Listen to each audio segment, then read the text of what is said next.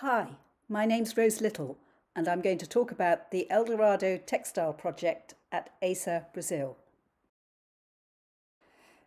This is ASA around the time I first visited, which was in 2016. Here's a view from ASA looking down from an upstairs window onto the street, and higher up you can see part of the community of Eldorado. A couple of street views close to ASA.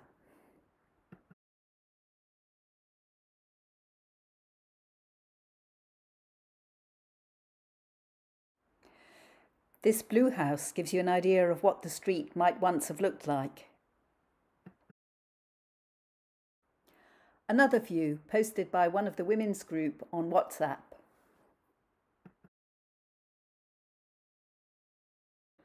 There's a lot of street art in Eldorado.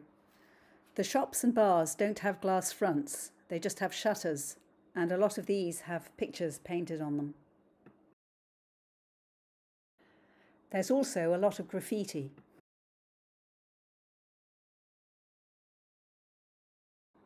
So, my first impressions of Eldorado.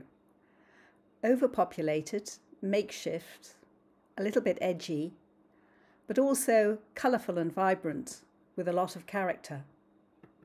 And there's a lot of colourful activity going on inside the ASA building as well. This is Sara Santos.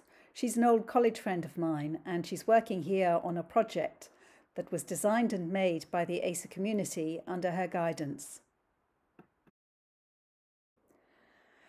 Her project was based on drawings made by the kids and translated into textiles. On this panel you can see a game being played with balloons and chairs. By December 2016, Sara's project had been completed and hung from the ceiling in the games room.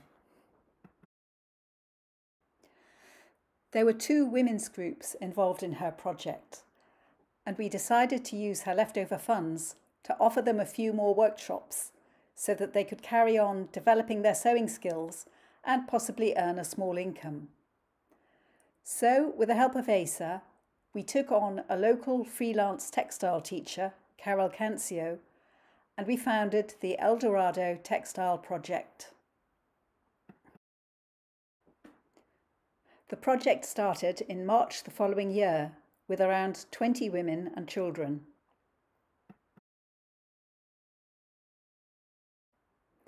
These 2 lads are part of Guardian Families, the kinship care scheme, and they're the grandsons of one of the women. We wanted to form a supportive group and to give the women a chance not just to earn a little bit of extra income, but also a chance to be creative. A few of them had sewing skills already. Most didn't, but they picked them up very quickly, despite the fact that some of them had told Sara they would never touch a needle.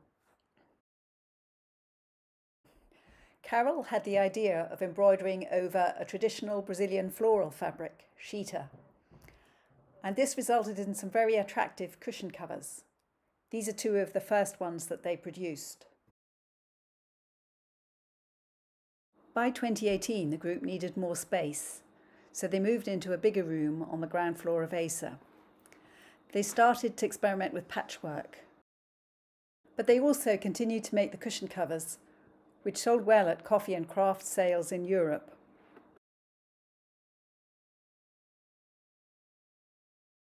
During the winter break of 2019, Carol encouraged the group to draw their own designs based on childhood memories. These are 2 of the embroideries they made, happy rural scenes which make a poignant contrast with their current crowded homes.